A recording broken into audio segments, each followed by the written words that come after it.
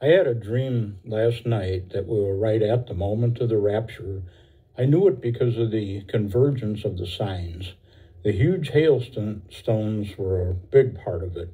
They're hitting in a lot of places.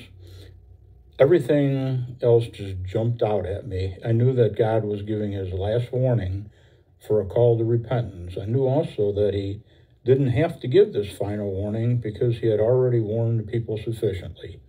I thanked him with all my heart for giving them one more chance.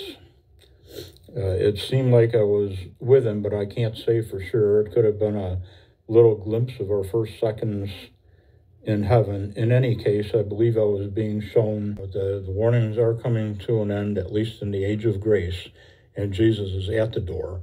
I hope it was more than just a dream. So many people are suffering in all ways, and it is painful watching them suffer. It's just reading that and just thinking about it again, thinking about that dream, it just brings tears to my eyes. And everyone I'm listening to is getting the same message. I just listened to Chris Estop.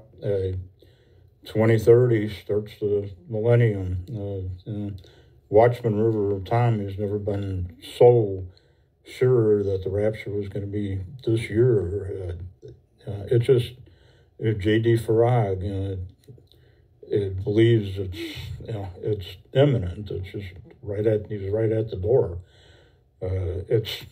All of us are getting the same feeling. The rapture of the church is sooner. It could be this moment. It's just in a short time. I believe it could be the last day today.